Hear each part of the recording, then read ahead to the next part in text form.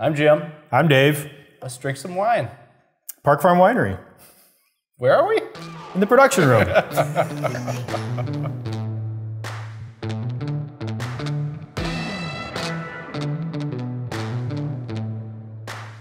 We've re-released our La Crescent now as Daisy Girl. It's a sweet summer, laying in the pool, eating fruit, drink by the bottle, wonderful wine.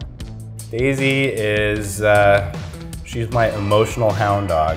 Yeah, we got a number of dogs running around. Daisy she was actually, I used to foster for the Humane Society, and she was my first foster dog, and I went to go pick her up, and she ran down the hallway and tackled me. She was about 8 months old, and I said, I don't think I can take her back. This is a, you know, we talk about Eclipse is our dry version of La Crescent. Daisy Girl would be our sweet version.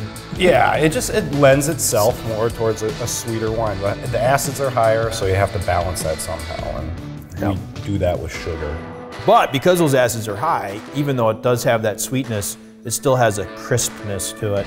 This one has a lot of apricot.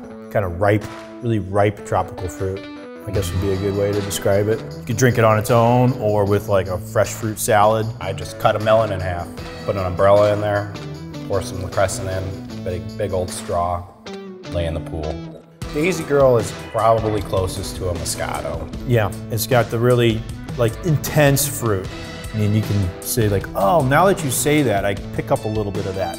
Well, La Crescent's like fruit bomb in your face. So you want to, if you just want that really intense fruit flavor, Daisy Girl.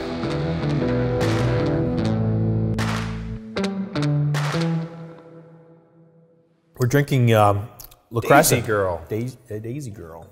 Yep.